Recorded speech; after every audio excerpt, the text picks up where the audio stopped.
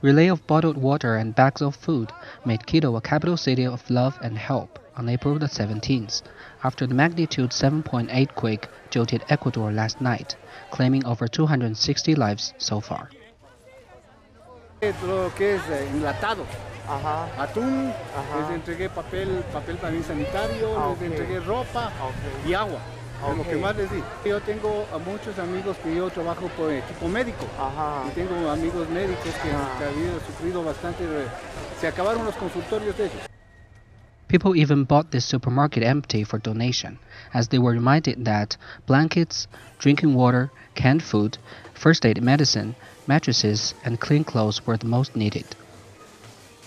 The government opened multiple channels in cities like Quito for collection of funds and relief goods, which were transported right away to the victims along the country's Pacific shore.